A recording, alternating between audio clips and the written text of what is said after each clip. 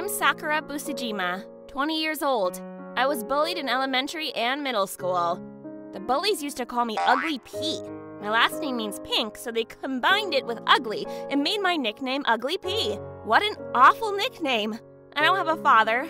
My mother raised me all by herself, so we were not wealthy by all means. I'm sorry, Sakura. I would send you to college if I had money. Don't worry about it, Mom. I wanted to start working early anyways. Our life can probably be a little bit better too. Maybe I should let go of it.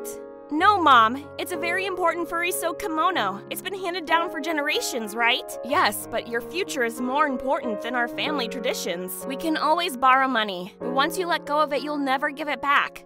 I've always dreamt of wearing that furry silk kimono at coming-of-age ceremony. The furry silk kimono my mother wanted to sell has been in our family for over a century.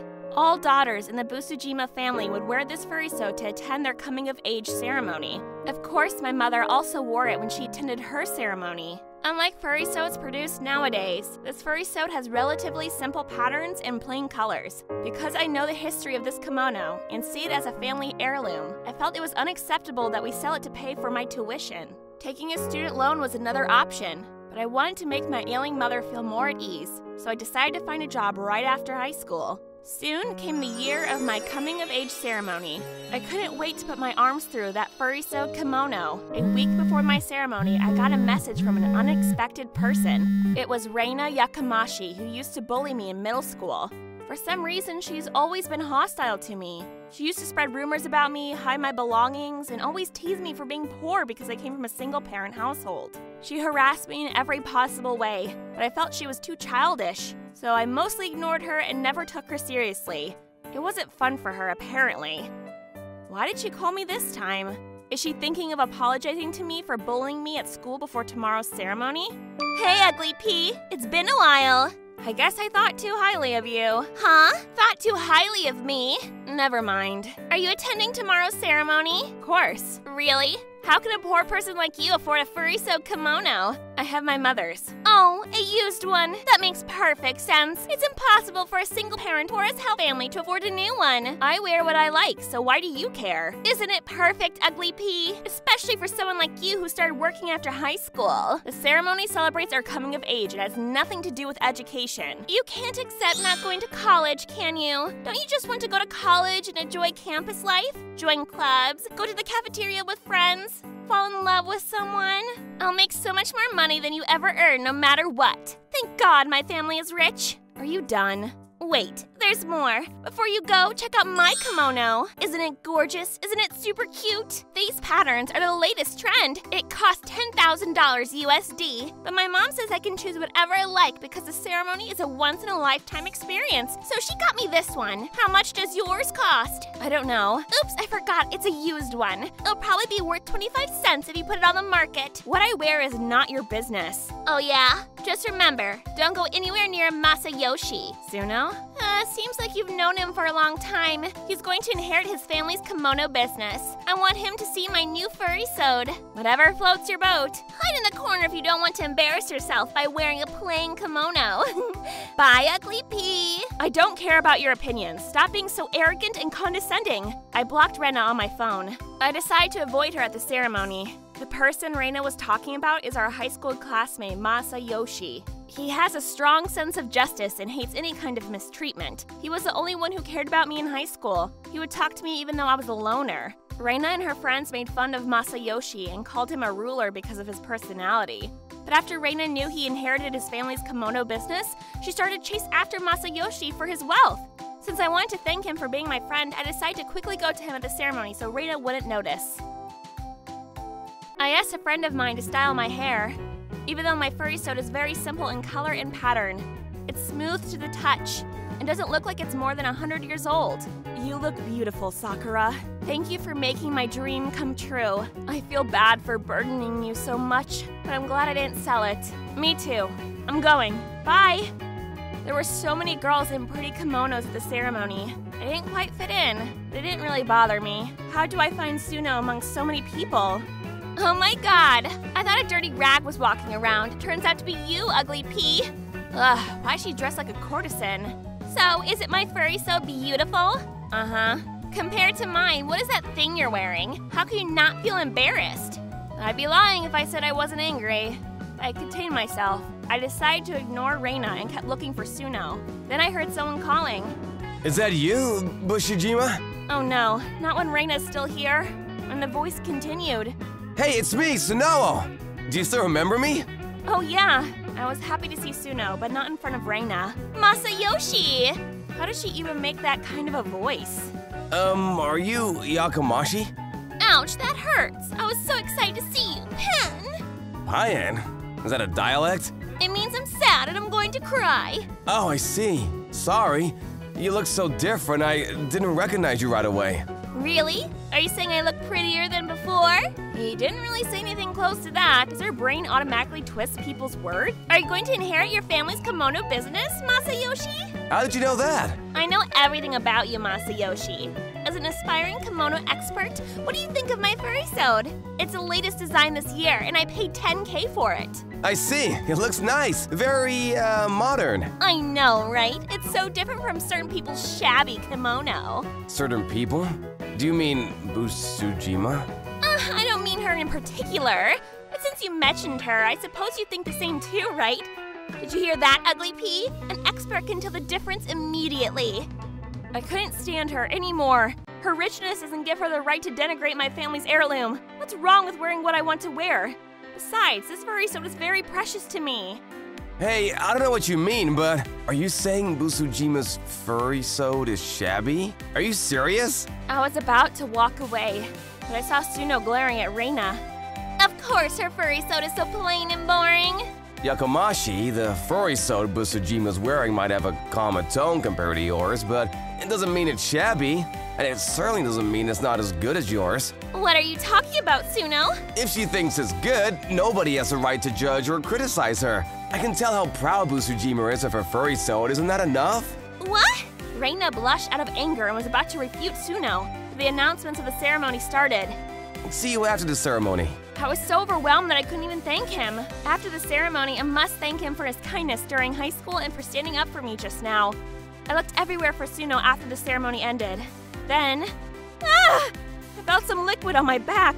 When I looked back, it was Reina with a furious look. She stood there looking at me while holding a can of coffee. No way! Is that coffee?